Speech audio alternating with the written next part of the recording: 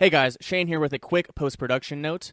Just wanted to let you know that there are a couple points in this interview where Smuggler's audio isn't great. It doesn't last long, and especially most notably the first minute or two. It does clear up, but I just wanted to toss that in there so you guys were aware. Please bear with it, because this is a really, really incredible interview with Smuggler. Thanks, guys. Are you sick of those damn political crusaders? The anti-libertarian Libertarian Party? Sick of the violence and coercion that makes up the statist, servile society with seemingly no escape? Are you looking for real practical solutions to increase your personal freedom and your invulnerability to coercion? If so, kick off your shoes, come inside the polyethylene A-tent, and let's talk Vonu. Join your hosts, Shane and Kyle, as they further explore this freedom strategy and develop it into the modern day.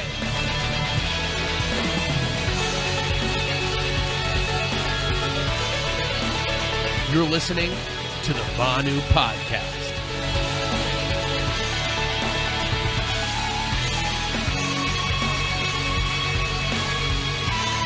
And welcome to the Vonu Podcast, the podcast making you invulnerable to coercion. I'm your host, Shane. This podcast is covered by a BitCops no government license, so allows reuse and modification to anyone except for government agents, governments, and the bludgies thereof. You can more by visiting bitcot.org. So first off, please stick around to the end of the show for our Building the Agora segments, wherein we highlight great Agora's businesses, podcasts, etc. that could use your support. That said, I don't want to waste any time today, as I have been so excited for this interview. To be frank, I didn't think it would ever happen. So in this 10th episode of our Crypto-Anarchism series, I'm joined by Smuggler from anarplex.net and co-author of Second Realm book on strategy. If you're looking for someone living the Second Realm crypto-anarchist life, look no further. Not that you'd be able to find him anyway. This is the man that Cody Wilson said was actually doing shit when I met him last year. And coming from Cody, that says a lot about who I'll be speaking with today. So without further ado, Smuggler, welcome to the Vonu Podcast, sir. It's an absolute honor and pleasure to be speaking with you. How are you doing today? Well, thank you for having me on. It's a great opportunity, I think, to discuss the whole stuff with you, and I'm fine. How are you? Oh, I'm doing quite well. Thanks for asking. So I guess pretty popular on Twitter, on the Twitter world. People really dig you there, and obviously you give talks at Hackers Congress. You're very respected and renowned in the crypto-anarchist community. But for those in my audience that may not be familiar with you, why don't you provide a brief introduction? Who are you, and what do you do? There's no brief way of doing that. So, what I am, I'm Smuggler, I'm a human being. I'm interested in crypto-anarchy, and not just in the digital realm, but also in the physical realm. So how to transport crypto-anarchistic concepts from the digital to the physical. And I work as a covert communications expert, and that's basically who I am. Fantastic. Covert communications expert. I like it. I like it a lot.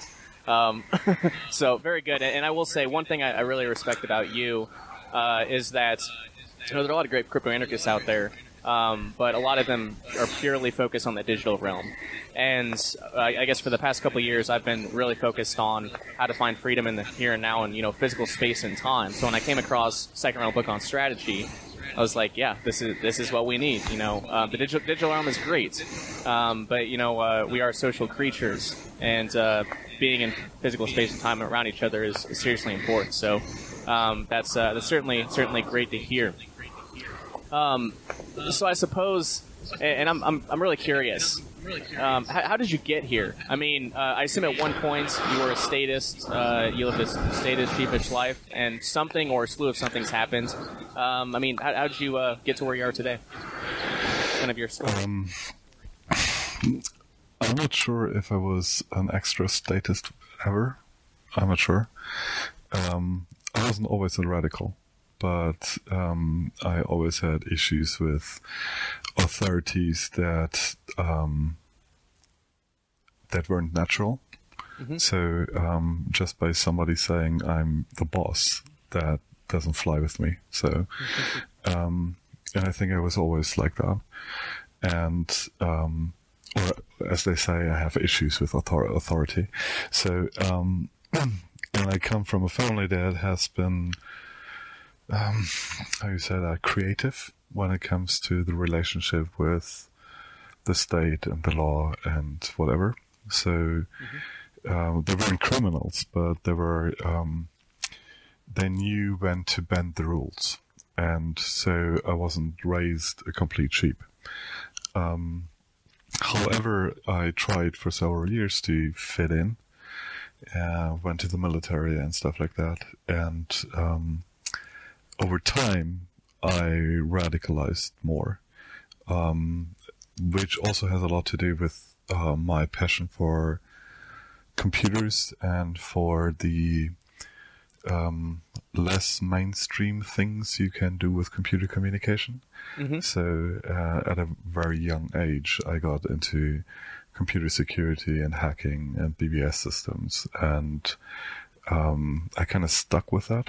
And yeah, the combination of, having authority issues and knowing how to deal with computers, plus philosophical training, theology training, computer science, economics, kind of led to what I am today, whatever that is.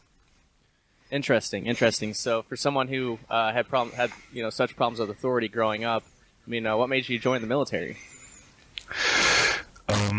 They had a very interesting job to offer, which I applied to, and signed a contract with them. And then I failed the security clearance and had to stick around a little bit longer until they released me. Gotcha. Understood. So, very, very interesting. So there's a question on Twitter that kind of goes right along with kind of your story and your life. So Jay Daniel asks, do you wear a mask every time you leave your home, or what? How did you ease into your mask lifestyle? I guess we'll start there. It's a multifaceted question. Okay. I don't wear a mask all the time. I wear a mask specifically at conferences and when I am somewhere in the persona of Smuggler in the public. So when there are people around making photos or if there are recordings or whatever, then I wear a mask.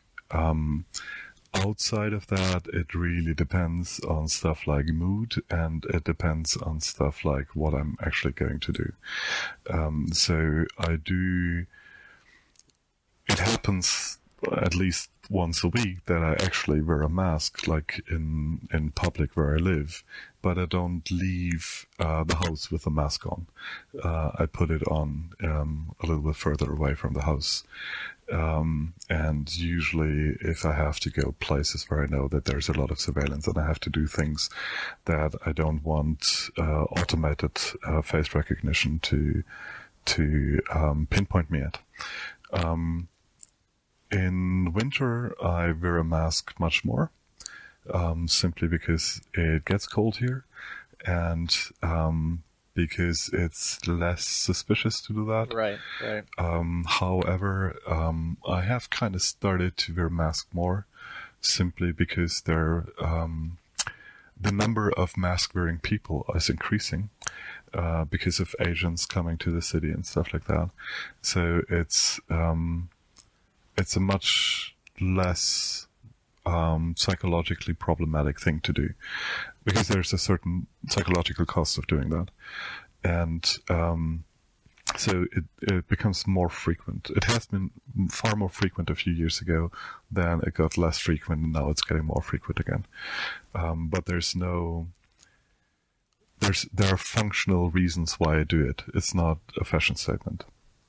Sure. Yeah, you mentioned the CCTV cameras, the ones facial recognition cameras. Certainly. I definitely understand the reason. Now, I guess I appreciated this question because here on the Vonu podcast we've talked about. I'm sure you're familiar with it. The gray man theory blending in, and I especially like places I've lived. Except in winter time, never seen people wear masks. So if someone's walking around with a mask on, it'd be counterproductive, right? I mean, rather than trying to blend in and stay incognito, you'd stick out like a sore thumb. I'm not sure if that's true. No? Because you deal with multiple observers of multiple kinds. You might stick out to a human, and the human might do something about that. You know, the human might say, "Hey, why are you wearing a mask?" But you might not be as easily identifiable for a computer. And so the real question is, whom do you hide from? Not just the person, but also the instrument of observation. So, for example, when I'm in London, last time has been like 2 years ago, but I've been in London a lot before that, and I usually wore a mask all the time. And people didn't really care. And I actually went to the police and got, like a written statement that it's legal to wear a mask, so that I wouldn't have like any problematic encounters with anybody. And there, because of the surveillance density, it made a lot of sense to always wear a mask. In general, it really depends on what your environment is, and it also depends a little bit what you think your threat model is, and it also has to do with believing in the gray man or not, because there's one thing that is sticking out like a Thor's thumb, but the other thing is, can you get the fingerprint of that Thor's thumb? So sometimes it's totally fine to stick out. And sometimes in reality, you cannot even suppress that completely. But sometimes it just makes sense. It really depends on your operational conditions. Who are you hiding from? What kind of interactions do you want to have or not want to have? What do you want to communicate? And so on and so on. So the gray man is not always the right strategy to take. And as I said, it really depends on your environment. If you're living in a small city, sticking out might be an issue. If you're living in a metropolis that is multicultural and where people look extremely different and where the mentality is a little bit more easygoing, then no, you don't stick out with a mask. It's a lot of that stuff is in your head. It's not really in the head of others. Interesting. Okay.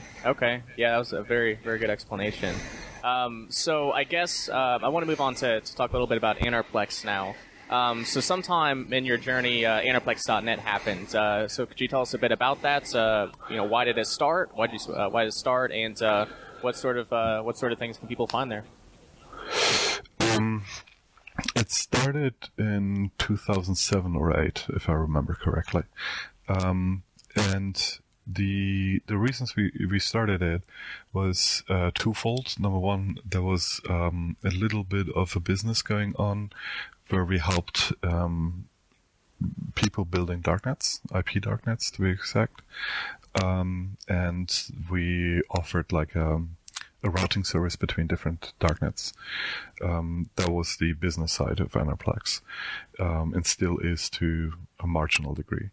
And the other reason was that I simply wanted a place where we can collect writings of interest and maybe even projects and code of interest. And also Anarplex runs one of the oldest continuously operating IRC servers on the darknet. And that IRC server was it was started because the Invisible IRC project shut down, and we thought that it would be a good idea to continue the community. Of course, the community has changed dramatically in the last 10 years. It's not the same people anymore, but those were the reasons. And one of the things we do, other than having the IRC server, is that we have a collection of interesting writings, at least in my opinion, that concern themselves with crypto-anarchy with Second Realm, with crypto-tribalism and stuff like that. So it's also one of the sites where I publish what I write. I have a personal website, but Anarplex hosts most of my content as well. And we also host content of other people. So there are a few books that the authors allowed us to publish and stuff like that. Very good, very good. And yeah, I will say, I mean, I had a colleague tell me about Anarplex. He said, you should go check it out sometime. I think you'll really like it. And I don't know, I didn't do it for a little while. But I think it would have been like December 2017. I decided to visit it, and I didn't leave that site for like 2 days, just digging through everything on there. It's so good. So I found #Agora, which is an incredible, just incredible, fictional story. Then it's not as much fictional as you believe. It's not as fictional as I believe. Yeah. Okay. I kind of had a feeling. Feeling. But so yeah, #Agora was great. Read that in a few hours. Quick, really good read. Your book, second round book on strategy. Yours and XYZ's book. Incredible. Another incredible story there, or not a story. Another book, an incredible book. And then it was funny. So I was on Anarplex and I found A Lodging of Wayfaring Men, and it was published anonymously. So I started reading. It got like halfway through, and I was like, "Who the hell wrote this book? Like who wrote it?" And I just decided to do a Google search, and popped up on Amazon, Paul Rosenberg. And at this time, I'd been familiar with Paul because one of our colleagues, Ben Stone, mentioned him in interviews. So I went to Ben and I was like, "Dude, you got to connect me with Paul." And he did. So I interviewed him once over Skype, and then I went up to Chicago to interview him in person. But like that was just an incredible, I guess, just a real life connection made from Anarplex. So I figured you'd appreciate that. But yeah, just a lot of great stuff on there. I'd certainly recommend the listeners go over there, anarplex.net. I'll put a link in the show notes. But yeah, just a terrific site just for the books. But at the same time, the IRC chat's fun too. I don't get in there as much as I should, but I'll pop in from time to time and occasionally reach out to you. So reach out, yeah. Yeah, it's a fun thing because sometimes I feel like a historian in a way of collecting writings that are a little bit out of left field when it comes to crypto-anarchism, because there's like this American-centered scene, then there's the more left-oriented scene, and then there's the European scene of like political crypto-anarchists, and that scene has existed for decades basically, but there has been this downtime where nobody cared about it. And there's a joke that it's totally a joke because it's not really true, but there's a joke between Paul and me often that we say, hey, there were times when we were the last two anarchists left on the planet, So yeah, he's mentioned. Yeah, I've heard him say that too. Yeah. Yeah, because I asked him because he's been doing this for a while as you have too, and I said, well, how has it changed in the past 10, 15, however many years it's been? And he was like, oh my gosh, like there's a bunch of us now, and there were times I didn't think there were any. He's like, where'd Bitcoin come from? But I probably know these people. I have to know these people, but no. Yes. Different, I guess, possibly different folks. So, yeah, it's definitely interesting. So, on the note of crypto-anarchism, on preparation for this interview, I went and rewatched your talk from Hackers Congress last year, and it was I don't remember what it was titled, but something on crypto-anarchism. And the Project of Crypto-Anarchy. Yeah. Okay, that's it. So. And that I was kind of surprised because obviously I didn't know a whole lot about you, and you're very, very into etymology and words and grammar, kind of as per the trivium method, like really trying to understand what words mean. And I hadn't heard crypto. Like I guess I just kind of clinged on to the more overarching, possibly I guess maybe you'd argue inaccurate, label of crypto-anarchism on pretty much everything. So I guess would you kind of give a brief summary of, or I guess first off, how would you define crypto-anarchism? Crypto-anarchism is implementing political anarchy by means of cryptography. And I would qualify that a little bit more.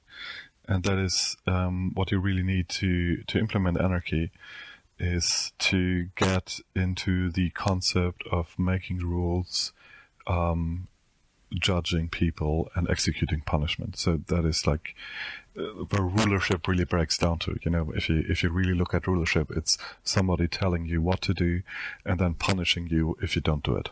Mm-hmm. And everything else is just, show, but that's like the core thing about rulership. And so anarchy is about breaking this. And crypto-anarchy breaks it by a very specific way. And that is that it undermines the ability of a ruler to attribute an action to a person. So, and that is the qualifier when it comes to the cryptography part of it. In my opinion, the central tenet of crypto-anarchy is cryptography that helps us to break attribution. So cryptography that allows us to stay anonymous, for example. That's the foundational thing about crypto-anarchy, is to break attribution. And that's it. Gotcha. Okay, and so I definitely understood the attribution part, but does crypto-anarchism have anything to do with the observation portion? Does crypto-anarchism have anything to do with the observation, like obscuring, I guess, not allowing people to observe what an individual is doing? Yes, possibly. I mean, you have multiple ways of breaking attribution. One way of breaking attribution is that your actions are not actually observable. So nobody can actually see the act, only the result of the act, possibly. The second thing is that it is impossible to describe the person making the act. That would be anonymous, basically. And then there's like a different way of anonymity, and that is if you cannot connect the person committing one act to a person committing another act. So it's a little bit technical there, but in general, you want to either break the observation or you want to break the ability to find the person again that did something. Yeah. Okay. Very good. Very good. So, and I would definitely I'll put a link in the show notes to Smuggler's talk last year at the Hackers Congress, and definitely recommend you go check it out. I especially like the Q&A section. Even though I'm kind of a Bitcoin maximalist, I still enjoyed. I enjoy your the way that you respond to questions. So, and we'll get into that here later on in this discussion. But I guess also in terms of that talk you gave, you mentioned how your views have kind of changed over the past couple of years. Like you used to be kind of anarcho-capitalist, and you aren't anymore. Could you kind of speak to how your views have evolved? Yeah. So one of the things that libertarians of the, let's say, US kind of looking at things often forget is that humans are social beings, and that human interaction is not always monetary. There are far more kinds of interactions that we have that are not visibly or not consciously value-based. We do a lot of things just to raise our social standing, or because we want to be nice, or because we have a subconscious understanding that we have to cooperate with people. And these nuances that actually make up most of our interactions and most of what makes social structures is a little bit lost in the anarcho-capitalist thought, because every social institution for anarcho-capitalists is a monetary market institution. It's like insurances, it's people that you pay, and so on and so on. But the real mystery of the market is that the market is far bigger than monetary transactions. and it's often far more subconscious than an open price agreement. So what we do a lot as humans is we just want to live together in a way that works out for us and others.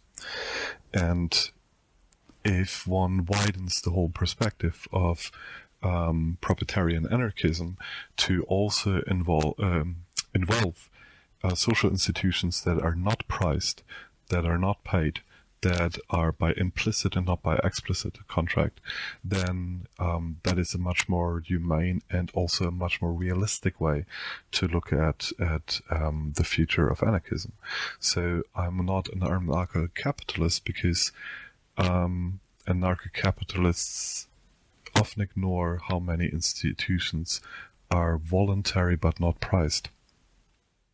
Very interesting, yeah. And I mean, I've kind of started to, I guess, over the past year, I used to call myself an ANCAP, and I don't really anymore. I kind of, if someone asks, I'm a free market anarchist.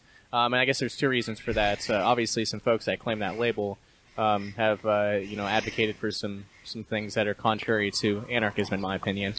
And then also, too, it just seems like anarcho-capitalists are so theoretical. Like, everything is, well, in this hypothetical free society, this is how things could work. I said, what about now? What about now? Yep. And there's not, it seems like just theorizing all day long. And, for the past 3 years, I've been focused on action. What can we do in the here and now to increase our freedom? And, I got kind of, I don't know, it was kind of, frustrating. So I kind of withdrew a little from that crowd. I totally agree. I mean, I would make it even worse, and that is, I have often experienced anarcho-capitalism to be a justification for being a jerk and getting away with it. So I can be an asshole as long as I'm rich. I will be able to live in society. And I don't think that a society of assholes works, no matter if there's a free market or not.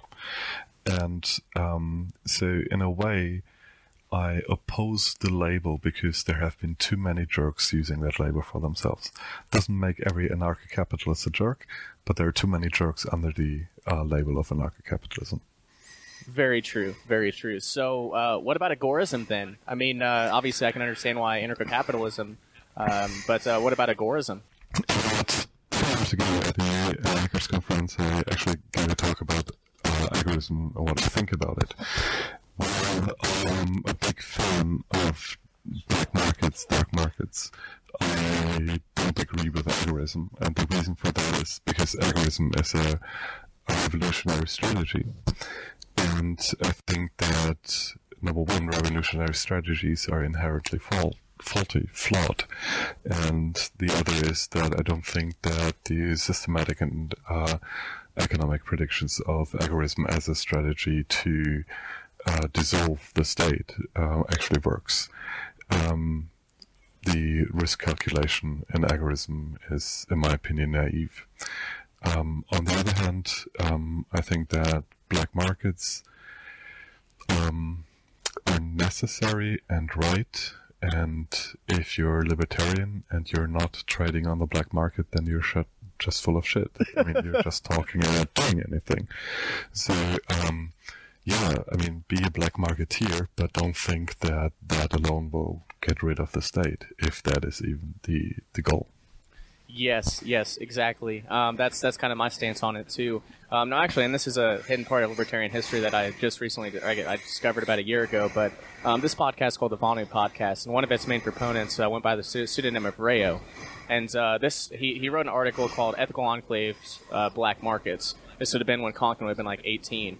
And his kind of it's agorism, only without the starve the state then smash it. It's just, hey, if you want to make a little more money, just barter with people or whatever you want to do. So that's a choice for you, but it's not a requirement. Like if you're an agorist, you have to trade in black and gray markets, right? And for Vonuans, it's just an option. You don't have to do it, and if you do it, it's not going to end the state, but you might be a little better off than you were before. Yeah. I'm not sure if black markets are really an option, because if you want to be consistent in your philosophy And it kind of depends on what your argument for libertarianism is. If you're utilitarian libertarian or an economic libertarian, then yes, black markets are an option, and just an option. But if you're an ethical libertarian, then black markets are not really an option. Then your activity on the black markets is an expression of your ethical beliefs. Yeah. Interesting. All right, very good. So I guess people are probably waiting, considering we have a second round book on strategy available in paperback copy. When we're actually going to start talking about that book, now that we're over a half hour into the interview. So yeah, man. Like I said, I read it. I reread it again. We did a 15-episode series on the other podcast I used to do, just going through the various elements of the second realm and going into a lot more details. So then I kind of kicked off LEO Publications and reached out to you and asked you if you'd be interested in, or if you'd be okay with me publishing it. And I certainly do appreciate that. I find the book extremely important, and there's not a whole lot of books out there like it.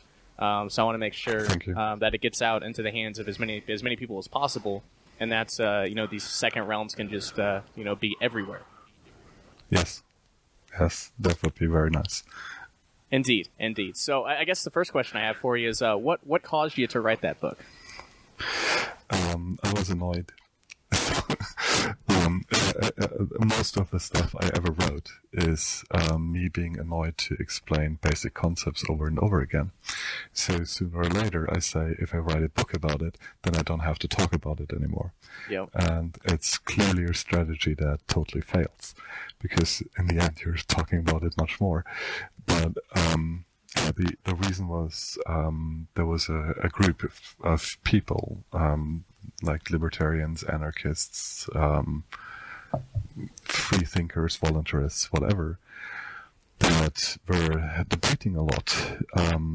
And I was part of that group. And sooner or later, I got fed up with the debating and said, okay, I mean, all this debating and why X is better than Y is not working for me. We have to have a strategy to go from where we are today to where we think we should be.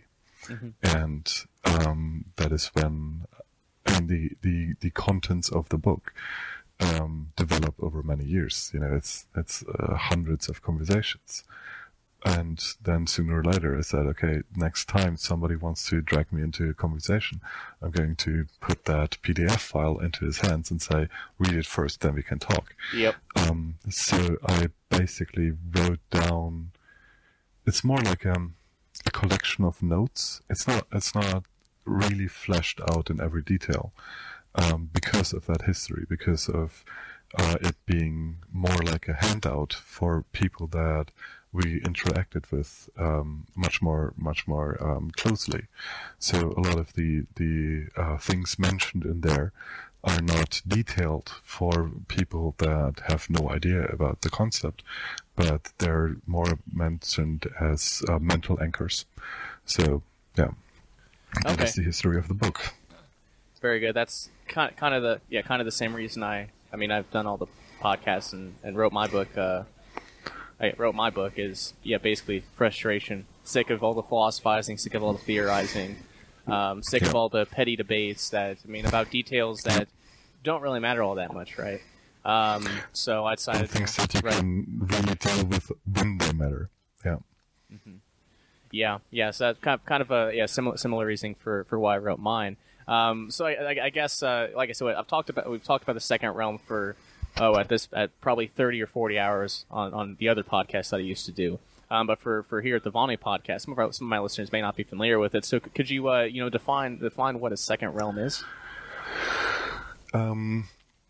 The second realm is everything that not the first realm is, and the first realm is the area of the state. It's the thinking, it's the laws, it's the infrastructure, it's the territory, it's the institutions of the state. And the second realm is not that. It is everything that tries to have social and or technical and or for infrastructure and or institution thing that is not the state. So that is the shortest definition of what second realm is. However, there's a strategy behind how to get there. And the strategy is to combine digital crypto-anarchy with physical crypto-anarchy, and specifically also in creating physical territory that is embedded within the first realm, but in which we were able to experiment, develop, and express our own ideas, values, methods, culture. And those are temporary autonomous zones. Yes, indeed. And I actually did a talk on the second realm at, was it last year's Midwest Peace Liberty Fest? Yeah, it was. And it's such a fun talk to give at a Freedom Festival, because like halfway, kind of bury the lead halfway through. Has anyone ever been to a second realm before? It's like, well, you all are at one right now. At least Exactly. at least how I envision it. So so I love the idea, and I mean I love how it combines all sorts of libertarian historical libertarian ideas, temporary autonomous zones, agorism to a certain degree, or maybe just black market, what's called black market trading or ethical enclave trading, and that's just a really, really great idea. So there's actually a related question here since you brought up Taz's. R4. Oh, go ahead. No, continue, please. Okay. So R4V on Twitter. I'm not going to read the whole Twitter handle, but he asks, "What is the influence of Taz's on the second realm strategy, and how does it apply to a time of ever increasing CCTV Big Brother world?" Okay. It really depends on what your image of a TAZ is. Our image of a TAZ is a little bit more permanent than a festival or a conference. So, for example, while we're talking, I am actually located in a TAZ because we build a TAZ. It's let's call it a compound in an industrial area that looks like a container storage facility, but is in reality a place where people hack and build and meet and trade and whatever.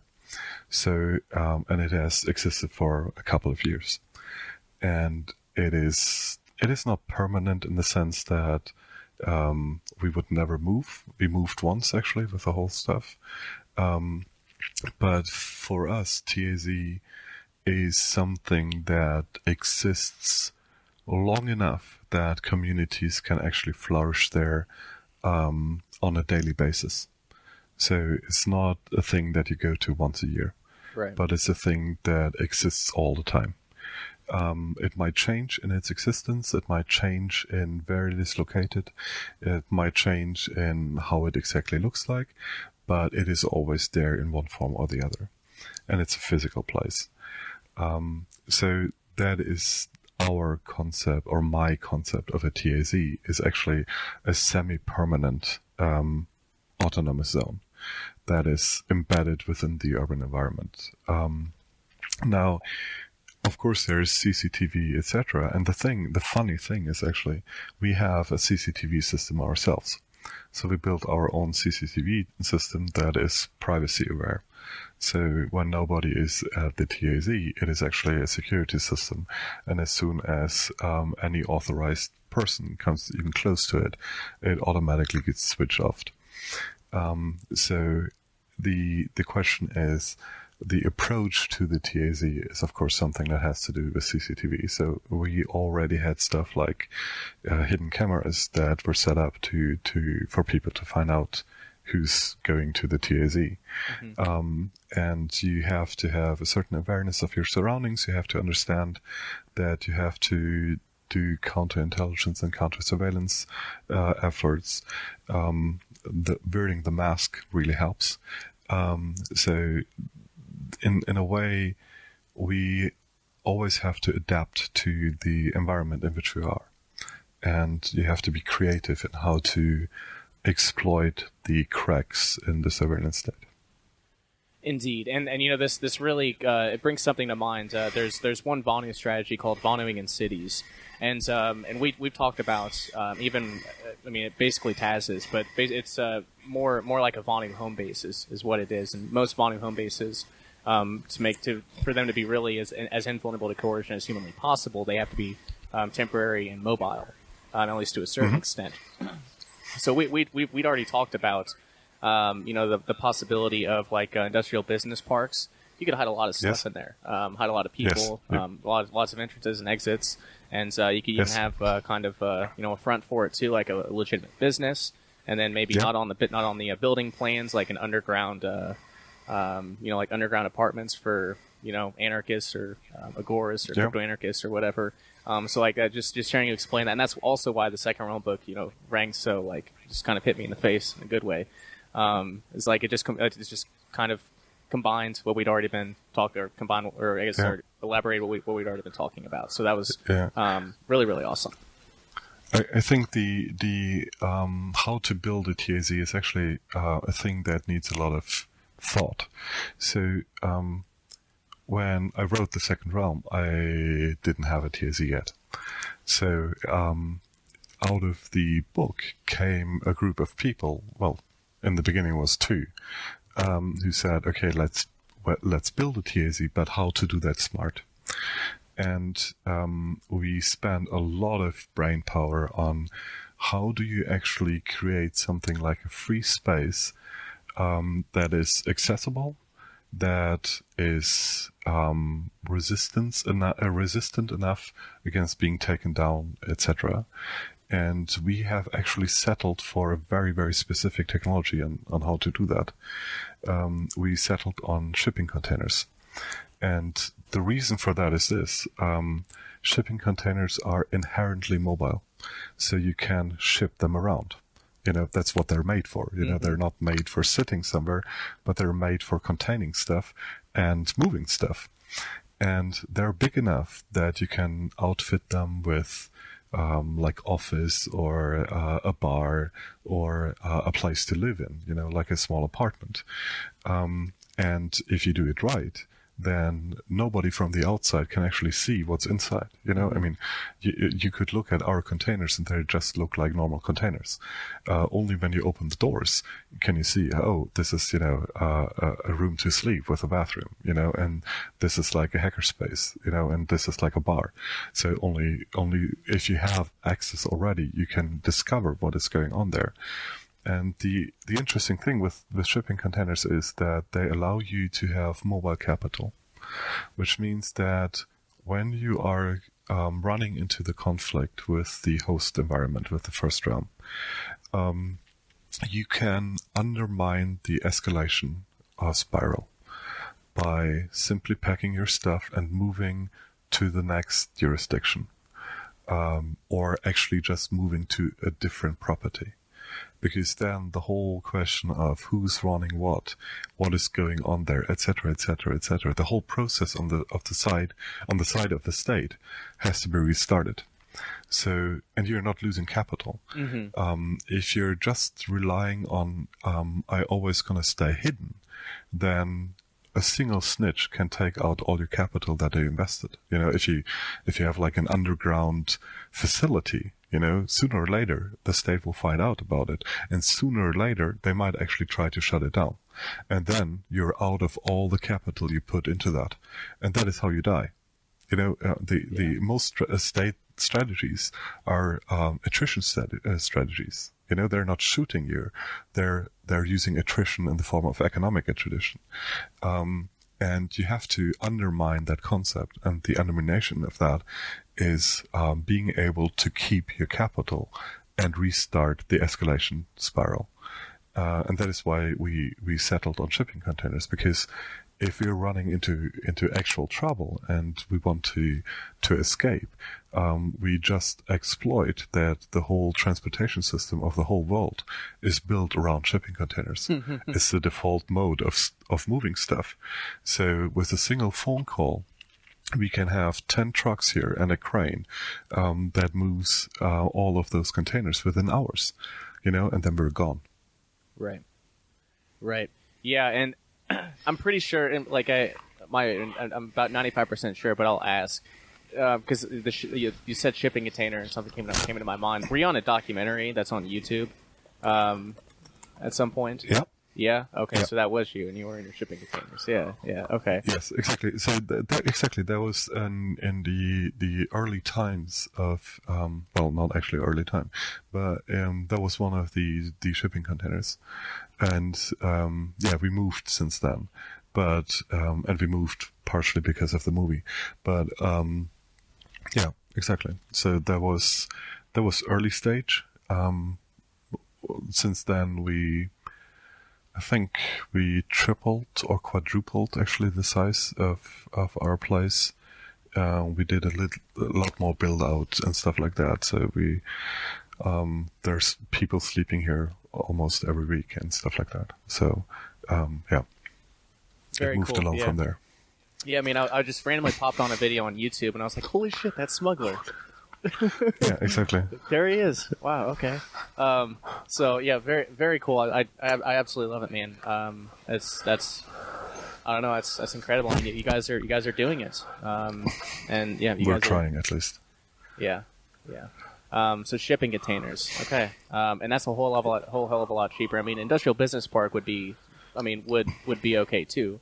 I would think. As far as staying hidden and all. And I guess being able to have a front, but that's a lot more expensive than a shipping container. Yeah, the interesting thing is you would have to deal with a proxy merchant too. Yeah, but the thing is that you can combine those things, right?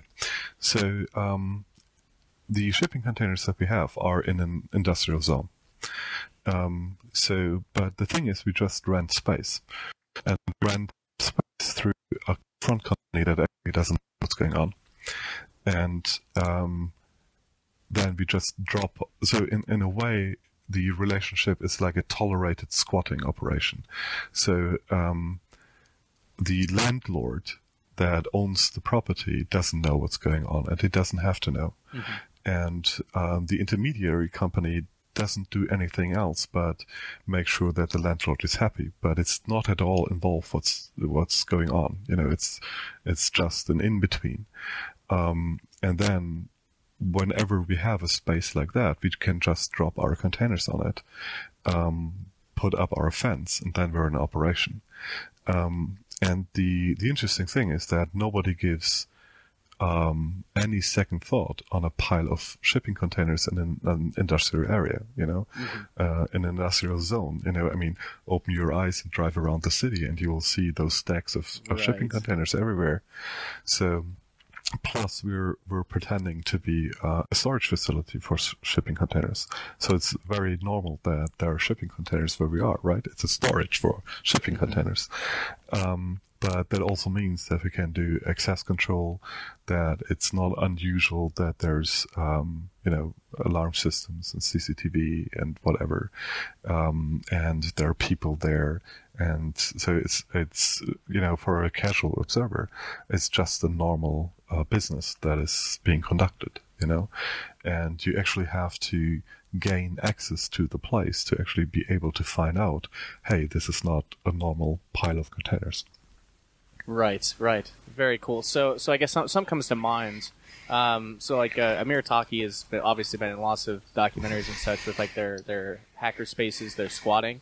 What do you think about what they do over in Europe? As far, I guess, from a second realm security standpoint, then also just your general thoughts when they're talking. I'm curious. Okay, that's a really hard question, and I would have preferred you not asking it. But sure. Anyways, so I'm a big opponent of actual squatting stuff. You kind of have to respect the property of others if you want your own property to be respected. Sure. So, if something is actually abundant and you move in, then that can be fine. But I like the interesting thing is what you really should do is exploit the system.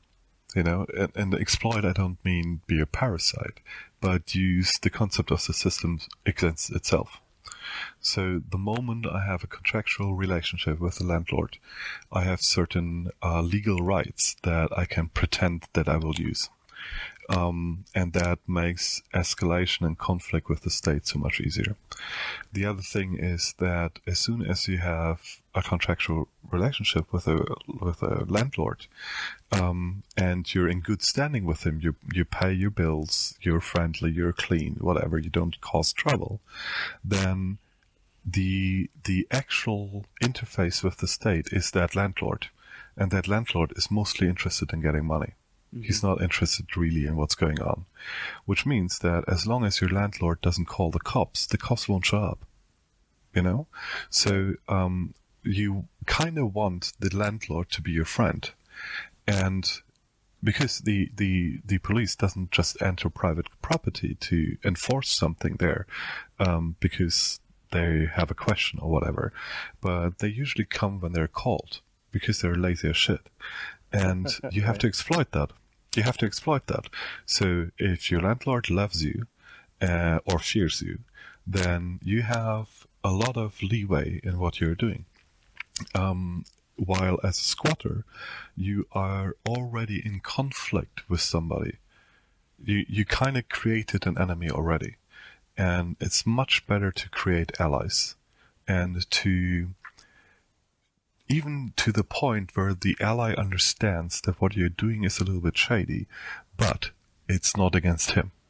Mm-hmm. And then you have interesting psychological things that happen.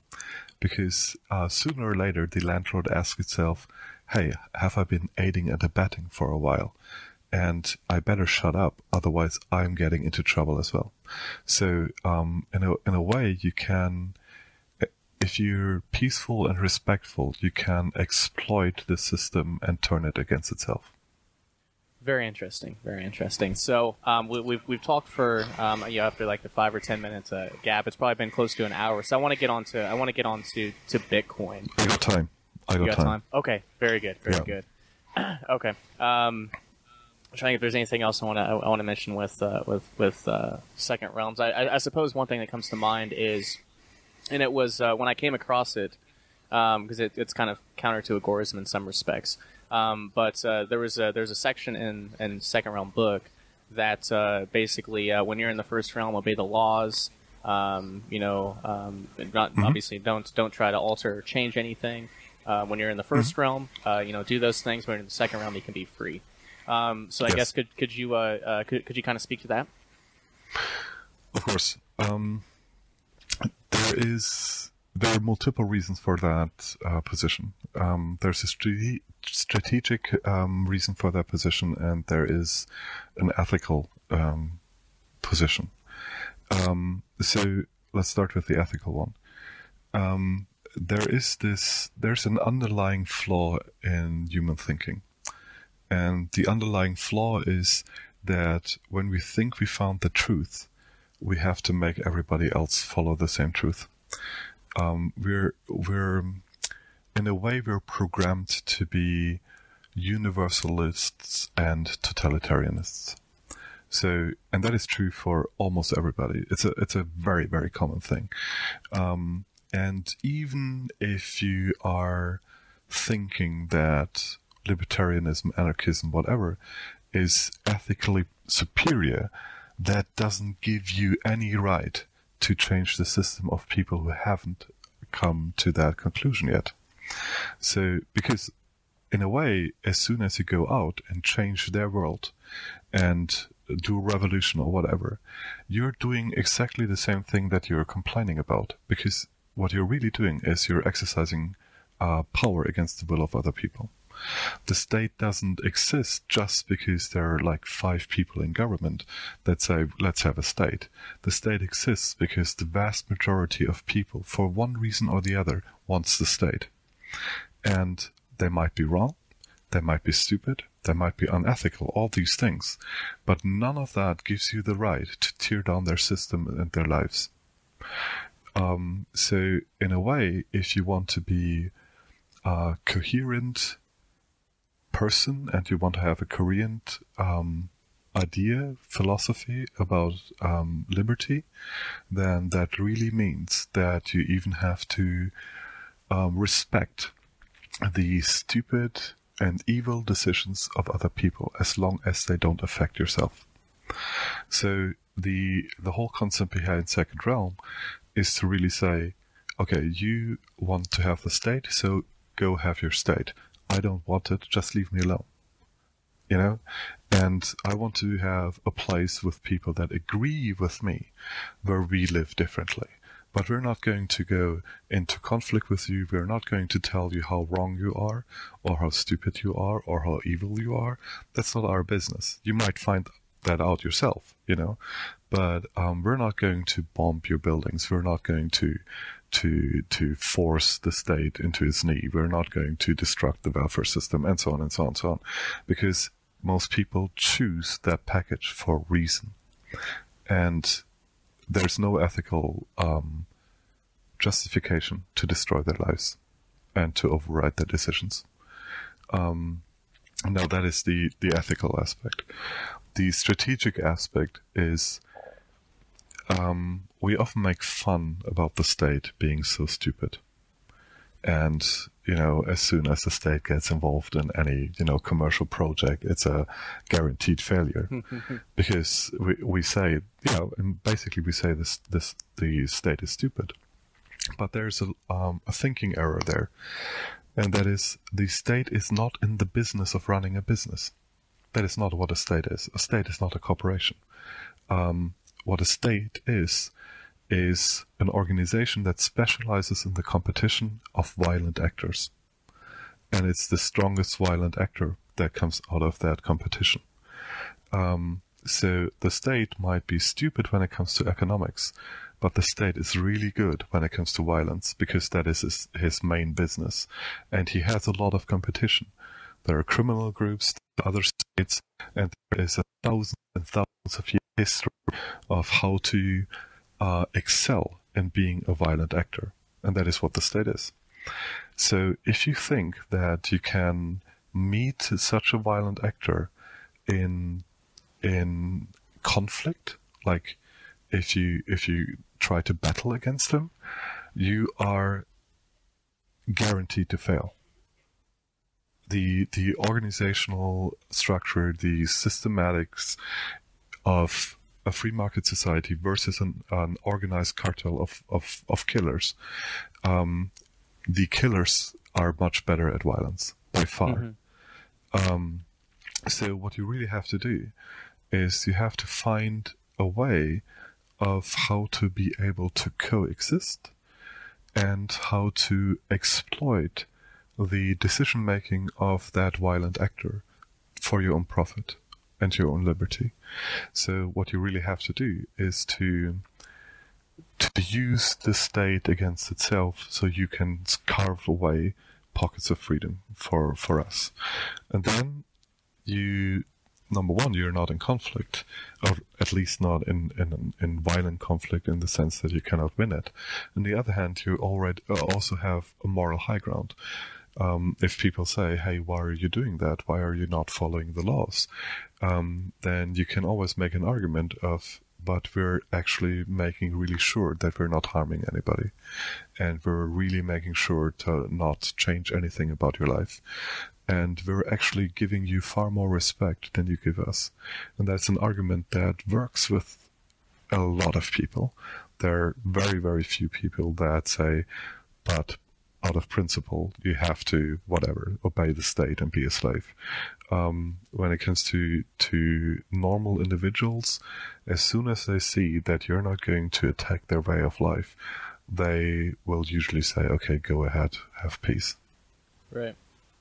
Right. Very interesting. Very interesting. And something I've, I guess a little tagline I've used for the Second Realm is, we're not, building the new society within the shell of the old. We're building the new society outside of and despite its existence. I don't know. What do you think that's accurate? I'm not sure what inside and outside is, but yeah.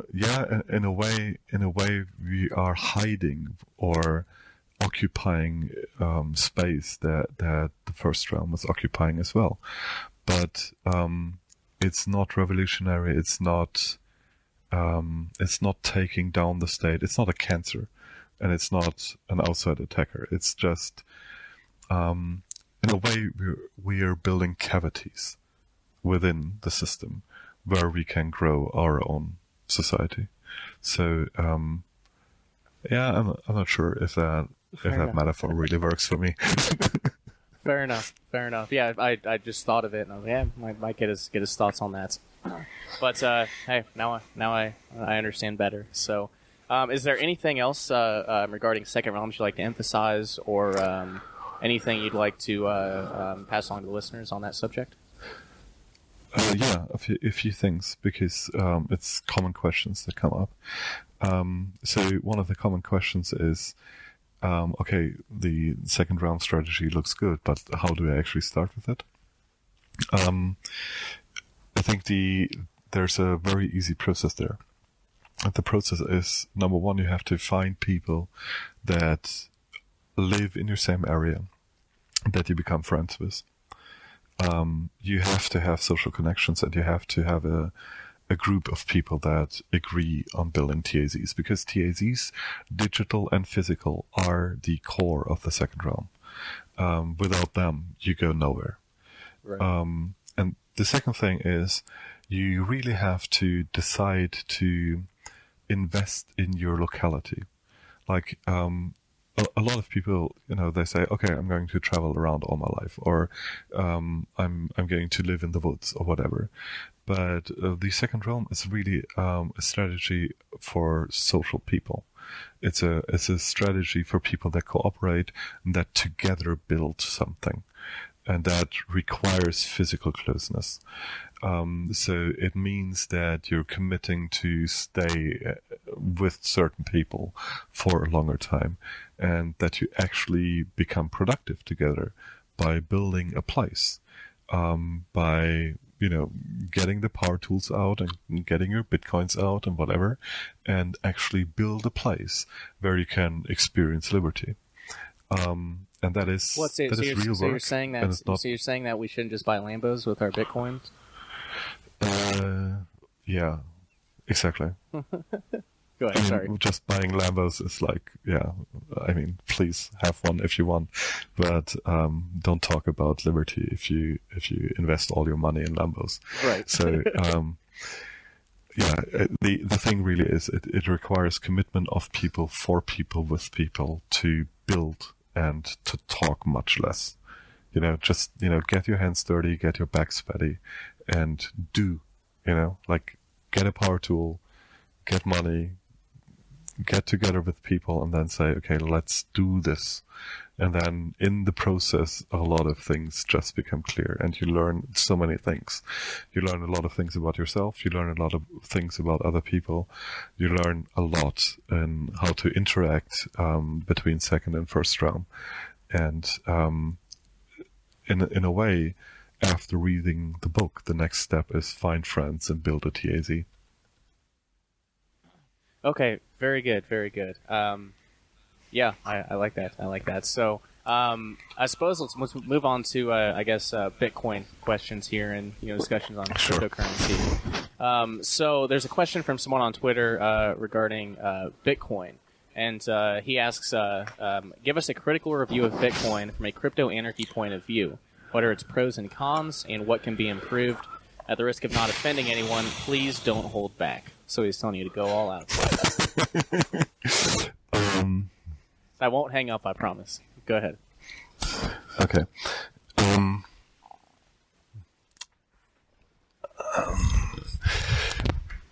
Number one, I like Bitcoin and cryptocurrencies for one reason. And that is that they have enabled a lot of people to do relatively fast, relatively quick, and permissionless financial transactions. That's a really big thing.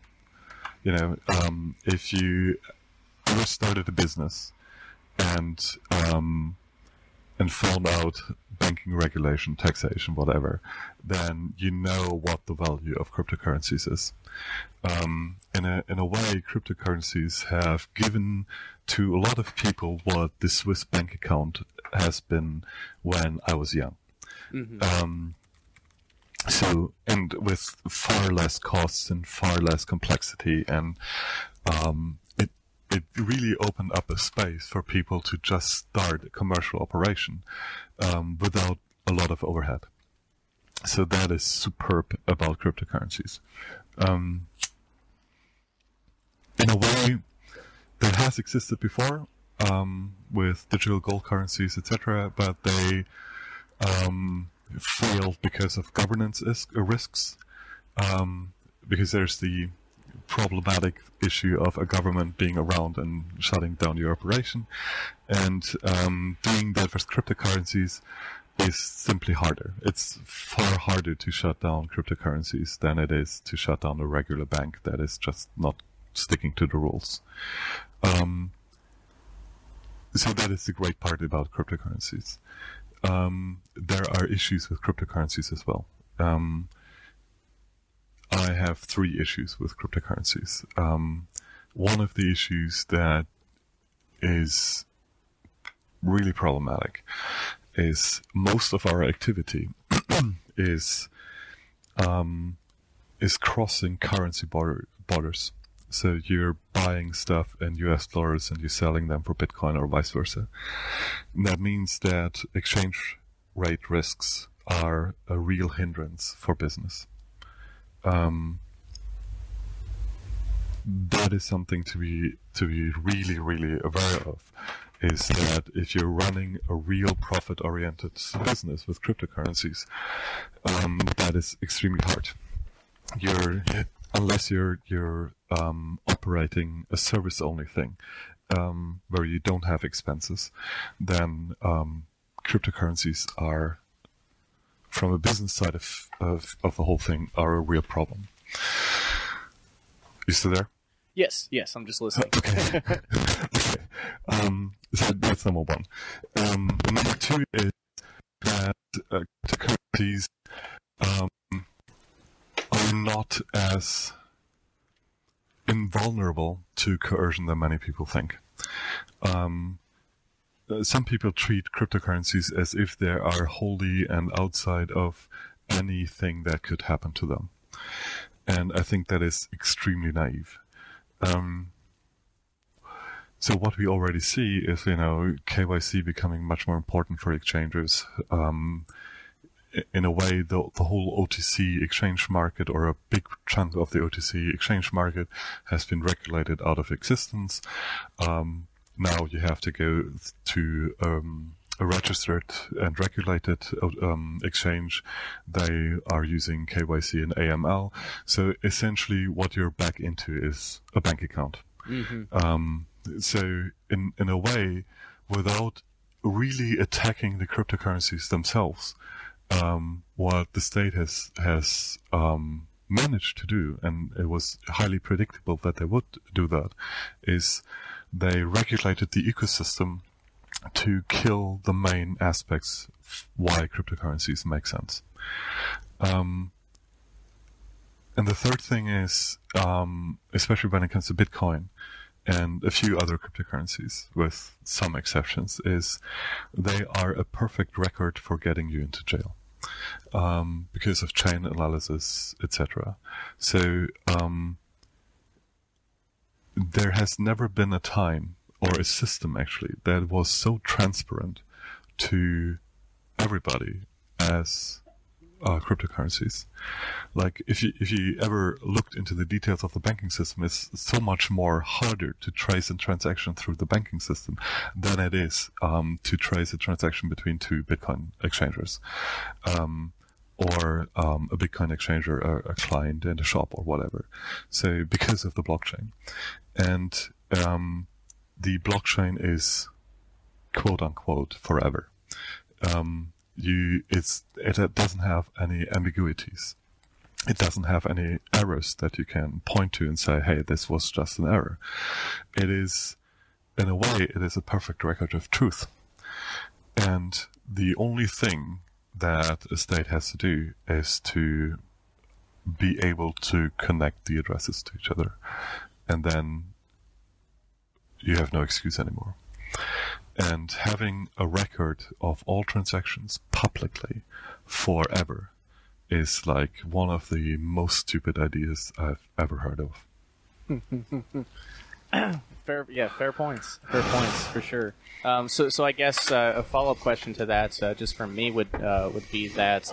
Now, do you think wallets like Samurai and Wasabi, privacy-focused wallets, and also the Lightning Network, do you think those improve the situation at all? Do you think that makes Bitcoin viable from a second realm of crypto-anarchist perspective? Could you speak to that? Well, when it comes to privacy-aware wallets, I'm a big fan. Samurai, I mean, the people alone are pretty cool, and the work is pretty interesting. So, yes, you have to kind of use a privacy-aware wallet to make Bitcoin usable at all, in my opinion. When it comes to Lightning, etc., I actually think there's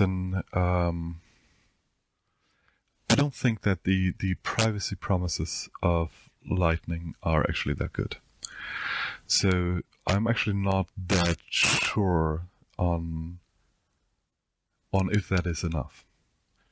Sure, and I think I'm sure you're familiar with this, but just for the benefit of the listeners, the argument goes that since not every transaction is settled on the blockchain, provides more privacy. Since it's not, since every single transaction isn't on there, and you could have just 25 transactions between people, and then one person ends up settling it on the blockchain at the end of the day.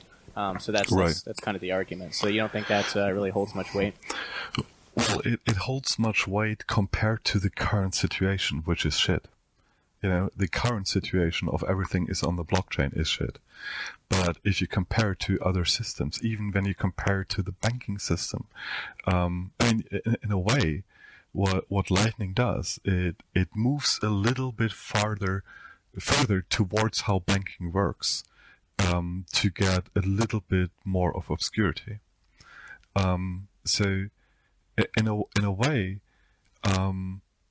it is ironic. It is really ironic if you think about it, because what we were actually doing here is, Bitcoin was created basically as something like algorithmic Federal Reserve, and then on top of the Federal Reserve system, you build the Lightning Network, which is basically the commercial banks.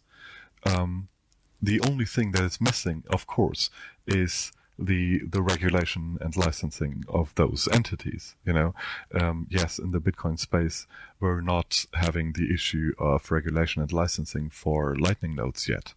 But from a systematic perspective, it is exactly what we're doing. We're copying the banking system, with just one real difference, and that is when it comes to money creation. The money creation is algorithmic instead of political. But from a systematic point of view, yes, what we're doing is we're building the early days of the Federal Reserve System, with layers of intermediaries. And those intermediaries, right now, there are a lot of them, because everybody just, can start a Lightning node, and that is great. However, when it comes to, network effects, etc., it is relatively predictable that the number of highly connected and highly capitalized Lightning nodes is going to be very small. And those are essentially becoming hubs in the Lightning Network. They are basically banks. And it's just a matter of time before the government will say, hey, you look like a bank, maybe you need the same regulation as a bank. Mm-hmm. And then what? So what's next? Yeah, exactly. So in my opinion, there are things that cryptocurrencies solve, like actually solve. And that is, they are a distributed virtual currency which means primarily that the currency function, like creating money function, is depoliticized and harder to regulate by the state than normal banks would be. You know, I mean, there have been banks issuing their own currency forever. I mean, it's still today, it's a relatively normal thing that some banks issue their own currency. Now, doing it distributed and doing it algorithmically is an improvement for some people. I'm not 100% sure that doing it algorithmically is actually better than doing it politically, but that's a different thing. But it's distributed, and that's a good thing. It's harder to take down, but it is not something that massively increases privacy, and it's not something that massively improves the attribution issue.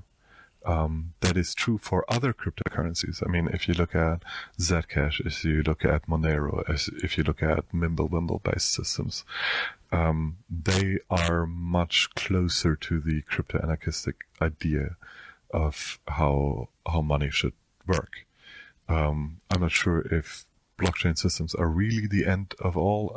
I'm kind of betting that there's a better way to do it, but we haven't found it yet. But yeah, I'm not a Bitcoin maximalist. It's the Bitcoin is the Federal Reserve of the cryptocurrency space, and it is Grin and Monero and Zcash that are the black market trader currencies of choice. Interesting. So, I guess speaking to the maximalist position here, what do you think about?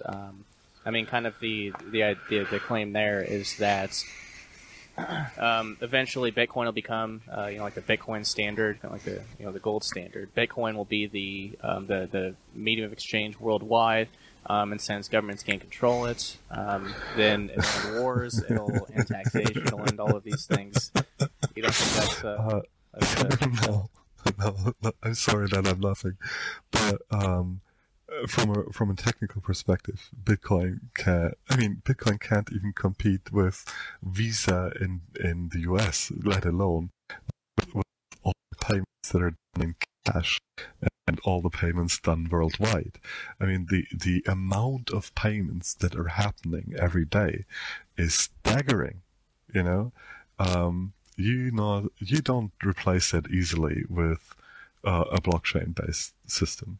Even with Lightning, I mean, the only thing you really gain when you put Lightning on top of that is, then you have enormously big hubs that connect enormously many people, and then you do your transactions through that. I mean, that is ludicrous. I mean, what exactly have we won there? So, no. From a technical point of view, that alone is I find that humorous beyond end. When it comes to the claim government cannot regulate it, I'm really sorry, but what government can and cannot do is only limited by human imagination. And I would really go out and ask a few, computer security people, a few scenario thinkers, and etc., and ask them, how would you actually take down Bitcoin, whatever? And then they would point to places like China or Russia and say, you know what? You can, control large parts of the internet if you really want to.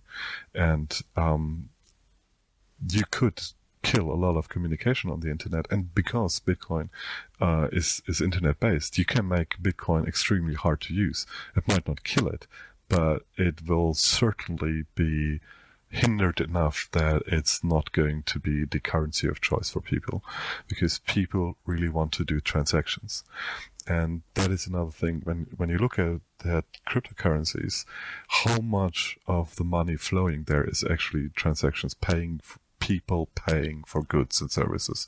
And that is, it's minute. There's almost nothing happening there because everybody's just speculating. So I'm slightly critical when it comes to that. slightly critical. I understand why one could wish for that for political reasons. I certainly would wish for it because then I would be filthy rich, because my bitcoins would probably go up by a factor of 5,000 if that would be happening. Yeah, of course, but in a way, it's a fairy tale. I don't believe in that at all. I don't. Okay, fair enough. I certainly appreciate the explanation there. Now, I want to bring up, and I guess we're on the cryptocurrency portion of this here. So, in hashtag Agora, there's something called open transactions. And Yes. I even brought this up to one of the developers for a project I'm working on. He's a Bitcoin maximalist, and I showed him open transactions. I mentioned open transaction. He said, "Oh yeah, that's it's great. I'm sad it didn't go anywhere, or I'm sad it's not around." So I guess I don't know a whole lot about it. Could you provide if you're familiar with it? You provide like an overview of what's and I guess this was a solution I guess a lot of crypto-anarchists saw the problem with Bitcoin early on and tried to come up with a different solution. So could you explain a little bit about open transactions? One of the things to make clear there is Bitcoin is by far not the first digital currency. Crypto-anarchists have dealt with digital currencies, digital payments, long before Bitcoin. Like long before. The first papers on the whole stuff are from the 80s. The first implementations are from the mid-90s. I think even open transactions is older than Bitcoin, if I remember correctly. We had stuff like eCash. We had stuff like eCache. We had stuff like Yodel. There has been a huge history on how to do digital transactions. And there have been experiments that have been really big, like multi-billion dollar experiments. So Bitcoin is not the first. Bitcoin is the first of a kind. So that's number one. So the next thing is open transactions is really a collection of framework of what you could do in that realm. It has three interesting aspects. Number one is it is a verifiable account system. So it allows you to run a bank that cannot betray its clients. So that is number one. So you can always prove to the bank that your account status is a certain one. And you can prove that to everybody else. So in a way, it prevents the bank from defrauding you. It cannot steal money from your account. It cannot make a transaction without asking your permission, and so on and so on. So that is one part of open transactions. The other part of open transactions that is interesting is that it employs a framework for something that's called a digital bearer certificate, which is one of the earliest ideas on how to do internet banking or internet transactions, actually. It's an extremely efficient way of transferring value. And it actually has the potential to be actually completely untraceable and anonymous. So you can build digital birth certificate systems that are provably anonymous. They are better than cash. Like, from the privacy perspective, they're better than physical cash. And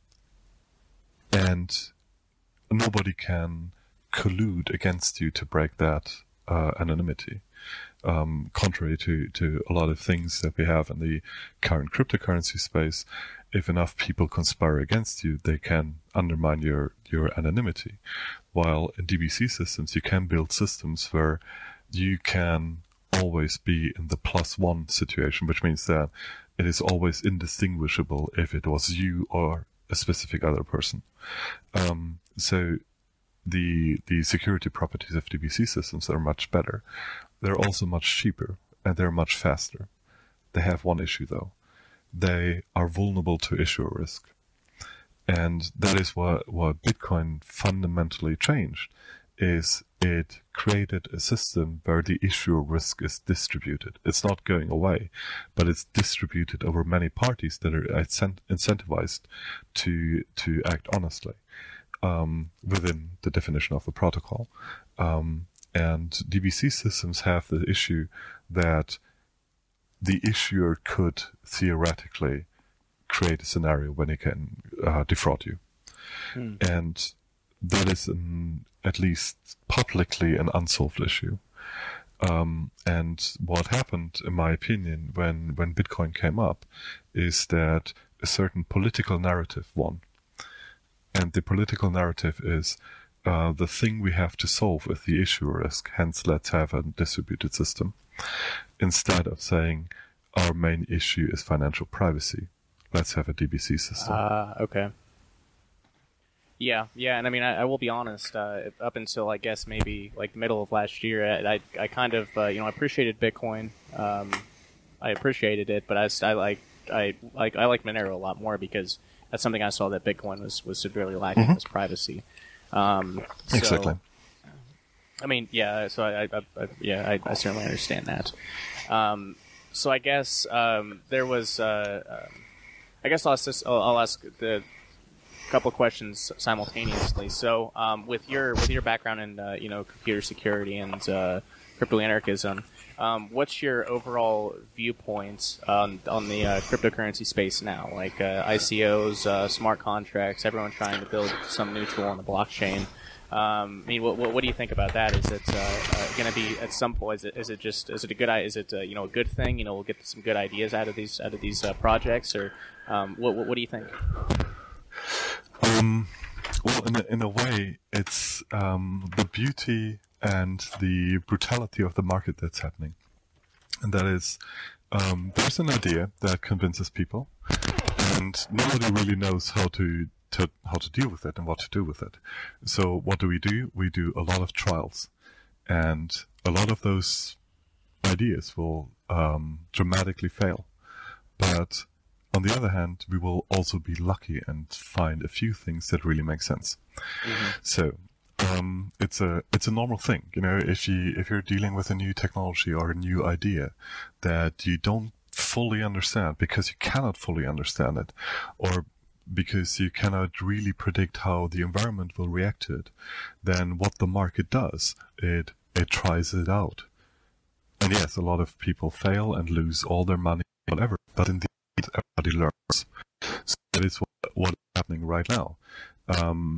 Of course, it's, combined with a lot of hype, and we gonna solve everything from, hunger to world peace and healing cancer and everything. But, a lot of that is just marketing talk. So far, the true applications of blockchain technologies outside of currency, like algorithmic currency, escape me. I have to admit that. There are not that many things except for algorithmic currencies and maybe title management that really makes sense on the blockchain. For everything else, we already have solutions that are pretty good, and far better understood and faster and cheaper and more stable and so on and so on. So there's a lot of people that make money by using a term that nobody understands. Sure. And a lot of people not having much clue about how to build distributed systems. When it comes to smart contracts, there I'm a total heretic. That was my next question. I remember you mentioning in the presentation, it was like, I think you just kind of mentioned in passing, I hate smart contracts or something, something like that. So I was kind of, go ahead, yeah. I'm curious. Okay, it's not a technical argument that I have there. From a technical point of view, theoretically you can have good smart contracts. I mean, we have to learn how to make them actually good. We don't know that yet. We don't really know how to deal with the security of unchangeable, forever committed code. I mean, basically, your Windows operating system gets an update every day, but we have the idea that we can create contracts that run huge organizations forever and commit them on the blockchain. That's kind of, there's a little bit of a hubris there. Like the idea that some people think that they can write perfect code. I haven't seen much perfect code in my life. Have you ever? Like, none. No. Yeah, well, I would like to say I never saw it, but in recent years, when it comes to formal proofs and symbolic testing of software, we have created software that, at least within specification, does exactly what it should do, and the problem just gets pushed upwards. It's towards the specification. But the implementation itself, yes, we can make almost perfect implementations. But I think we're still not we're not able to do perfect specifications yet. So it's yes, there is perfect code if you define it correctly. But my problem with smart contracts is actually not technical. It's philosophical. What smart contracts do is they make the assumption that an agreement between people is static over time. Like, if you make a contract between two business partners, then there's this assumption behind smart contracts that this relationship always is completely and unchangeably defined in the contract. But that is not true, because no contract in the real world works like that. A contract is more like a meeting of minds. It's like a guidepost, and the contract is never fully complete. It doesn't handle every single case, and it's also not static. The interpretation of a contract, how you value certain clauses, how you weigh certain clauses, is a thing that is open to the interpretation of all involved parties and the judicial system or arbitration or anything like that. So in a way, a contract in the real world is a dynamic system, while a smart contract is a static system. And I think there would be better ideas on how to transfer dynamic contracts into computers, and I don't think those are blockchain executed smart contracts. I think it's much more interesting to have like algorithmic voting systems. That's far more useful when it comes to actually running real world business. Right. Okay, very interesting. Yeah, I have not heard, and it makes sense, but I haven't thought of that, and I really haven't heard many people raise that claim, or raise that counter argument. So I definitely do appreciate that. So yeah, we're coming up in about an hour and a half, and I really don't have much else to cover here. Basically gone through it all. So I guess I'll just kind of leave it open-ended for you. Do you have any closing thoughts for the listeners on crypto-anarchism, second realms, the cryptocurrency space, or anything like that? Yes, I do. And I think that there are two things that I would like to emphasize. Thing number one is we really have to be careful with all the things that we do to not by accident create a new monster. Because of this universalist perspective, because of our inbred totalitarianism, even with the best intentions, you can create systems that you don't understand and that become evil. Mm-hmm. Even if you think that you have the perfect ethics, and even if you think that you have the perfect argument, all of that, if you cannot respect that other people have a different opinion, and you cannot respect that they explore a different thing, and that you cannot respect that they might be voluntarily binding themselves into a system that you find unacceptable, then you are on the path to creating a dystopia. Because a dystopia is a utopia gone wrong. It started with the best of intentions, but it wasn't flexible enough and it was too total. So that is a thing that I have learned in the last years, is to be much less demanding of people, much less convinced of myself, and much more inclined to listen to people who have a very different view than myself.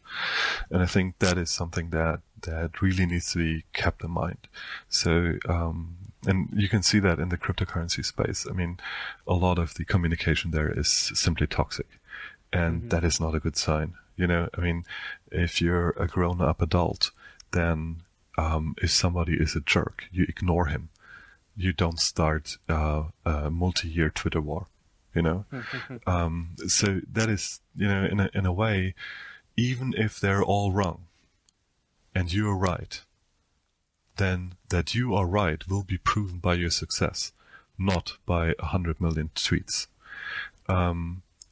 Success is what values it, what measures it. So that is one thing.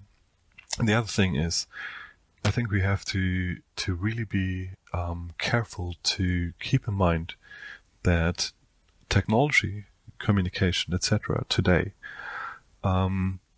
are creating a world that might be too inflexible, that might be too unique, that might be too much of the same color, that might work by too few rules, that might have too little diversity, too few ideas that are tried out. And with technological amplification, this is a really dangerous scenario. If we all follow the same rules, then we become vulnerable to the same catastrophes. Everything becomes harmful to everybody. We are creating monocultures. We do that in technology, we do that in politics, and so on and so on. And because of technological amplification and because of globalization, monocultures become a civilization risk. The reason why crypto-anarchy is important is not because everything and everybody has to be a crypto-anarchist, but because the ideas behind crypto-anarchism create a space of experimentation and a space of alternative.